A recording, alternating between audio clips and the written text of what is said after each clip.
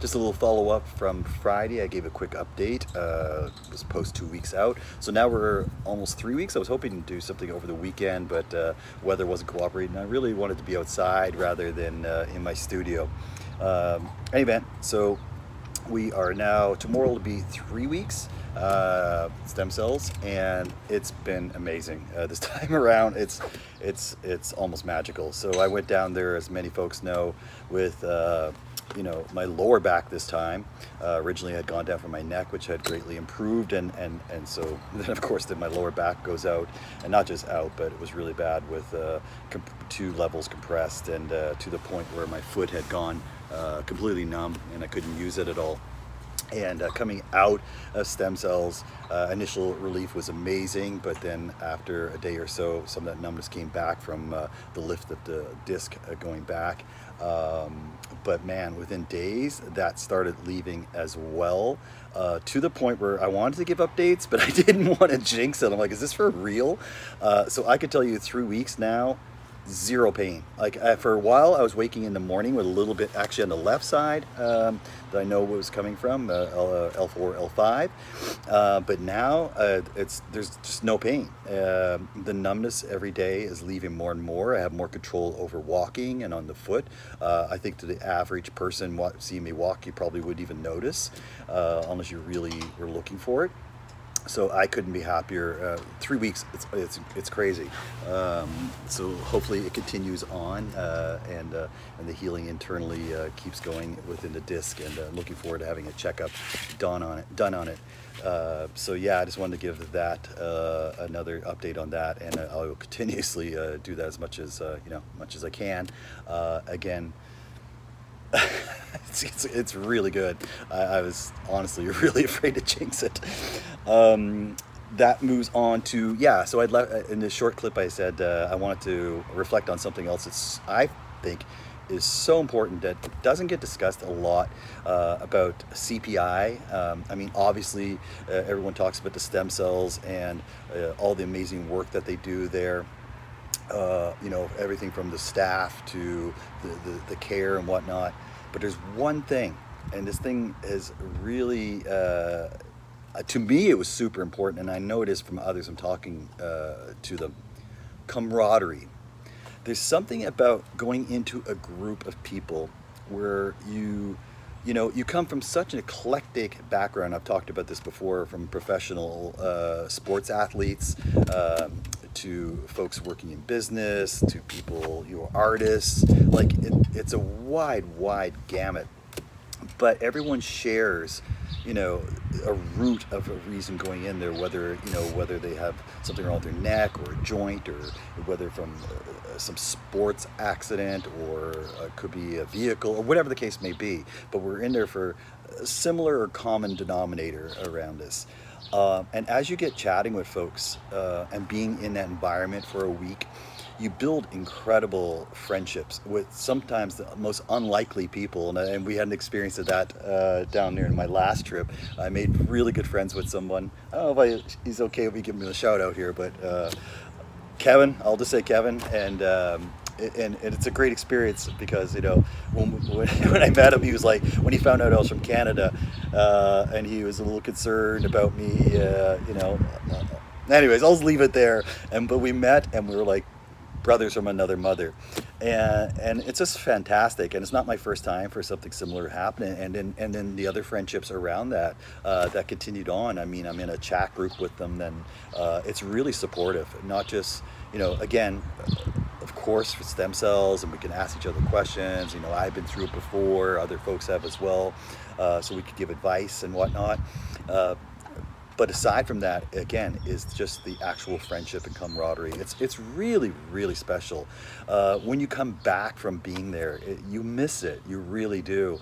And that's why I'm glad, like, we'll continue chatting and whatnot. And some of us are looking at even just doing like a get-together reunion. So I think it's something that's not talked about a lot, and it actually does help with your healing. It really does. And you know yourself if you're in the right frame of mind. You're feeling optimistic about something. You have people around you supporting you in this that are going through a similar journey. It's very uniquely powerful. So it's just something I really wanted to chat about, and just wanted to bring up, you know, aside from all the medical modalities that they do. It's a really extra cool bonus. So yeah, there's that. Also, I was going to do this update, like I said, over the weekend. Now I'm kind of glad I didn't, because I saw last night one of my, so I knew this had happened, but I didn't say anything. So one of my favorite shows that I watch in the evening for news updates, and that is Timcast and IRL in real life, so which is hosted by Tim Pool. So I know Tim and his good friend Luke Rudkowski from wearechange.org. Both of those guys had gone down to CPI last week for their own issues. And Tim, on his first day back last night on the show, and he was talking, he went down for his hip, a long skateboarder since he was a kid, having a lot of difficulties now with his hip as he's getting older. And he was, same thing I rave about. He was raving about everything from the care that you receive at CPI, the staff, you know, the beautiful view that you're enjoying all day, looking out over the ocean with dolphins breaking water. It's, you know, going for walks when you can on the boardwalk or on the beach in front of you. It's remarkable. And then Tijuana itself, that's gotten such bad rap over the years, but it's actually a really beautiful, beautiful town with amazing restaurants, lovely people, just a beautiful environment, and it doesn't get the respect that it deserves down there, frankly. It'll get bad press. So I was really happy to hear last night Tim Pool, I mean, he kicked off the show with over 40,000 viewers, and he's going on about, you know, his experience down there. So it's great, and I hope it does influence others to escape surgeries and stuff, to go for this other treatments like stem cells. So that was awesome to see Tim do that. So big thanks, I guess, to Tim, like he'll ever see this. But yeah, anyway, so I'm going to continue on here. Haven't done this third week now. I'm allowed to start some basic movement and stuff like that, but you know, I was really worried about shrinkage, but I've hung on pretty good, and I'm not really concerned about that. I know once I start working out again, it comes back very, very quickly, and this time I'm coming back much more slowly and much more methodically. I have a real plan around it, and it's just going to start with, you know, like before, but a little slower with body weight exercises, moving into more resistance things around bands and stuff, moving then into more mobility functional stuff on focusing on stabilizing muscles and things of that nature.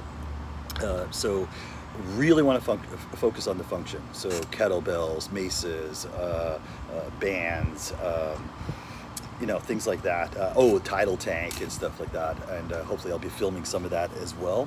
Maybe I can influence a few other old timers out there to do some of this stuff. And but yeah, I'm going to take it very, very slowly coming back. I think the thing that I missed the most is a toss-up, really, between, well, I love the gym, as everyone knows. I mean, they're usually 6 days a week, and I haven't been. And now and no martial arts, so missing both big time. But I'm trying to fill it up with other stuff. Work's been great because of that. Anyway, that's it. That's my update. I won't try to keep this too long. As always, if anybody has any questions, feel free to reach out to me. I'm putting a link down here in the comments or in the description for CPI. And if you have any, people often reach out to me and ask me questions. And guys, I can give you as much as I can from my experience, but at the end of the day, I'm not a doctor, so I can't tell you how many stem cells you're going to need and things of this nature. So I really encourage you to reach out yourself to CPI if you have those questions. They're really awesome. They'll get back to you and set something up, and you know, put you in touch with a doctor to have any questions answered to see if you're a candidate. So I really do encourage that. And the same thing that goes with cost. It's so different for everyone depending on the amount of work you're getting done, and I can't answer those questions. Not because I don't want to, it's just I literally can't. I don't know what it would be for each unique individual. So yeah, reach out to them, and they will help you in that way. But if you want anything else in terms of experience or what you will be looking forward to there and things of that nature, feel free, hit me up anytime. So until next time, let's keep the healing going.